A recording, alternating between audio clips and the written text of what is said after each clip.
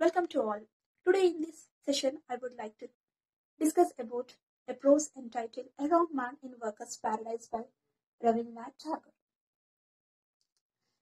Before going into the story, let me give introduction of this great poet Tagore. We all are aware of this great poet. He is none other than the writer of our Indian national anthem Janagaramana. He was born in Kolkata. He is the first Indian poet who had received the Nobel Prize for his work Gitanjali. He had multifaceted personality. He was a poet, writer, novelist, story writer, playwright, dramatist, a music composer, an educationist, and patriot. As he was a patriot, Mahatma Gandhi used to call him as Gurudev. Even he was a founder of Shantiniketan, it's a residential institution. So, through this story, he wanted to represent people with two mentalities. One version of people, they are simply hard workers, and other version of people are art lovers. They simply love art, sculpture, painting, drawing, etc. Even he wanted to, through this story, he wanted to prove that art has its own value and even people appreciate this artistic work. Coming into the proverb of this story, here he had given a proverb to this story. What is that? All work, no play, makes Jack a dull boy. Even he had given a slogan to this story, art for art's sake. So, now coming to the story, a wrong man in workers' paradise. Here, a wrong man was found to be useless and he did not have any remarkable fame when he was on the earth.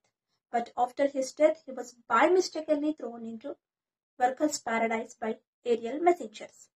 Actually, this guy is very much fascinated towards artistic pleasures. But whereas paradise is a place where people are very hard workers, they are very busy persons. So they won't consider this artistic work as a work. So they used to consider this guy as a useless guy in their paradise. One day, when this guy was staring in the streets of paradise, he saw a beautiful girl who was passing before him carrying a pitcher with water that she had fetched from toilet. Actually, here the pitcher is a pot. And this guy asked that girl to give that pitcher for painting. But this girl felt very pity by seeing this guy standing like a rock without doing any work and staring at the streets of the paradise. So she suggested that guy go and do some useful work instead of standing like a rock over here and staring at us. But this guy did not take these words into heart and he took that picture from her. Even this guy gifted beautiful colored ribbons to this girl.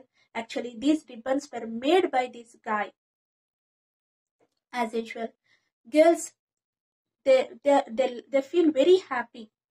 They love such type of gifts. So she began to like him.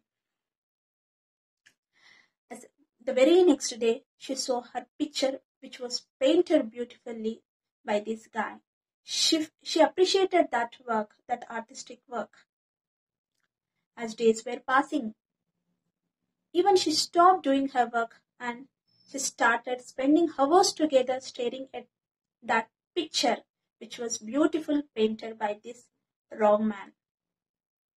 Even she was so much fascinated towards, as days were passing, she was so much fascinated towards this artistic work. Even few people in the paradise, even they started appreciating this artistic work. But majority of the people in this paradise, they won't consider artistic work as an art. So they decided and asked this guy to leave that paradise.